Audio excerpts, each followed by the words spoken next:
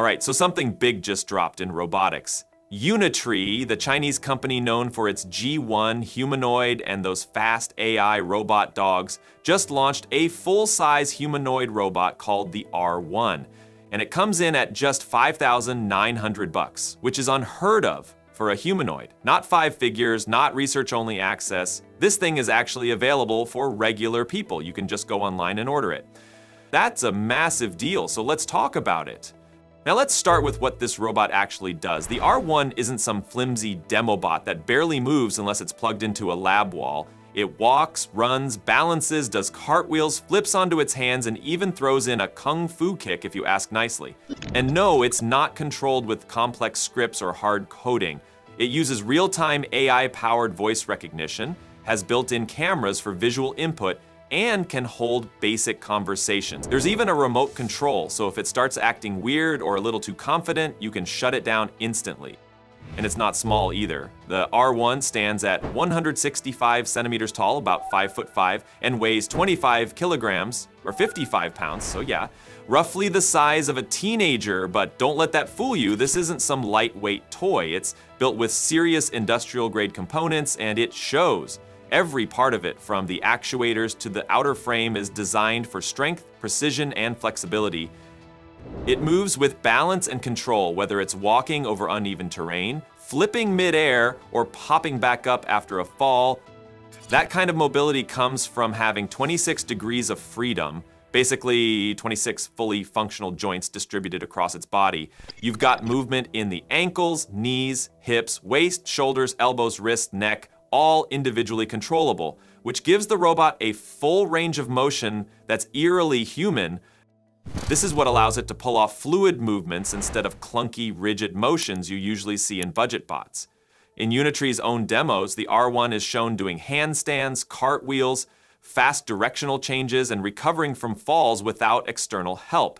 And these aren't pre-scripted animations. It's doing this dynamically with real-time motor feedback and balance control. That level of agility comes down to custom direct drive actuators developed in-house by Unitree, which allow for fast, accurate torque control without wasting energy or overheating.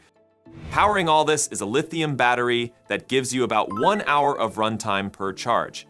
It's not ideal if you're expecting 8-hour workdays out of your humanoid, but for this price range, that's a fair trade-off.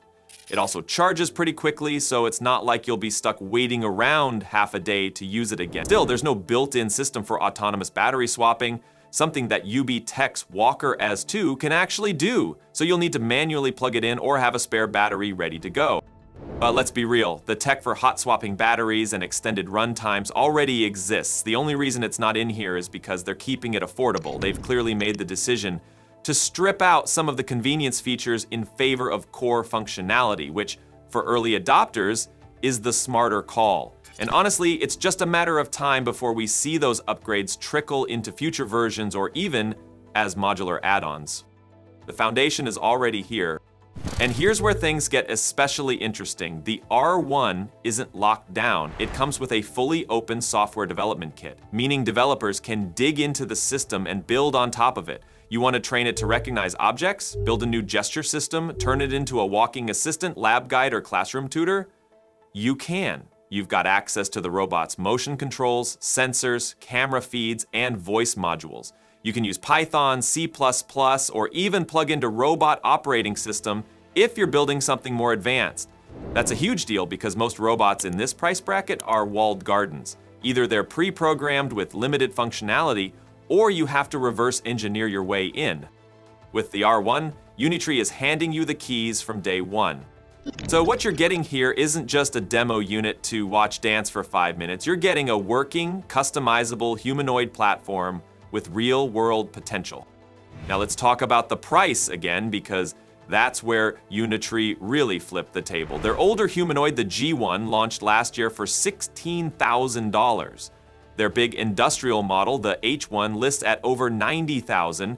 And yet here comes the R1 running on similar tech stacks, doing flips and voice commands for under $6,000.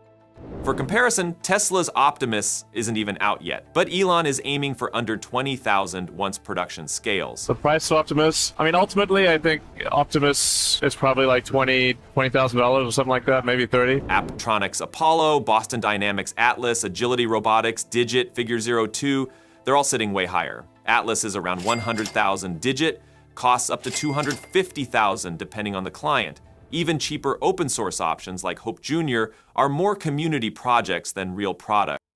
So yeah, R1 is completely changing the pricing conversation, and you better believe that's putting pressure on every American and European robot company still figuring out how to make this kind of hardware affordable, because Unitree didn't just make something cheaper, they made something that works. It's agile, balanced, responsive, and honestly kind of scary in how nimble it is for the price. The company's been very clear about the audience too. This isn't just for robotics labs or car factories. It's not some proof of concept that's going to collect dust on a conference stage. They're selling it to developers, tech enthusiasts, research teams, and even schools. And yes, regular people can buy one too if they want. You don't need to be a corporation or a university with $1 million grant. All you need is a solid reason and a spare $6,000. And people are already thinking about what they can do with it. Maybe it greets visitors in a hotel lobby, helps out with education in schools, or acts as a lightweight research assistant in universities. Some are thinking bigger: home assistants, elder care support, personal companions, entertainment bots. None of those use cases are fully ready yet, but the potential's obvious. For example, it could help someone grab meds from a high shelf, respond to voice requests, or even just provide company with simple conversation. And when your friends visit, maybe it shows off a backflip just for fun. It's not folding laundry yet, but we're not that far off anymore. The bigger point here isn't just the price or the features, it's the cultural shift that R1 could spark. For decades, humanoid robots were science fiction, reserved for movies, labs, and the occasional stunt demo at a tech expo. Now, one could literally stand next to your router at home. You're not reading about it, you're living with it. That changes things. Because when robots enter daily life, they bring questions with them about safety, etiquette, usefulness, privacy, even companionship.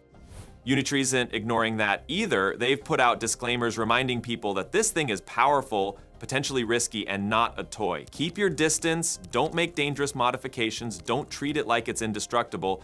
There's a reason the manual has bold text about using the robot responsibly and understanding its limits. It's still early days, and even though R1 looks friendly, it's got serious hardware under the hood. People need to treat it with the same caution you would any powerful machine. Now, the timing of this release is also pretty strategic. The company just filed tutoring documents with regulators in China, an early step toward going public on the mainland stock exchange. If they stay on track, they might be the first pure-play humanoid robotics company to go public in China. That alone adds weight to the R1 launch. This is a serious initiative backed by a much bigger vision. Unitree wants to dominate the entry-level humanoid robot space the same way Xiaomi disrupted the smartphone world years ago. And honestly, the comparison fits. When Xiaomi dropped those ultra-budget phones, it wasn't just about price, it was about access. Suddenly, millions of people could afford tech that was once out of reach. The same thing is happening here. R1 is the first real humanoid robot to break below that psychological $6,000 barrier. It's not a gimmick or a stripped-down toy, it's the full package. Real legs, real arms, real AI, real functionality. And sure, it's not perfect. You only get about 1 hour of runtime per charge. You'll need to manually recharge or swap batteries. It's not babysitting kids or cooking dinner, yet. But what matters is that it's no longer just a lab experiment, it's a product. A real one, ready for use, ready for play, ready for development. And that's why this moment feels like more than just another tech launch. It feels like a threshold. All right, that's it for now. Let me know what you think down in the comments. Drop a like if this was useful, and of course, catch you in the next one.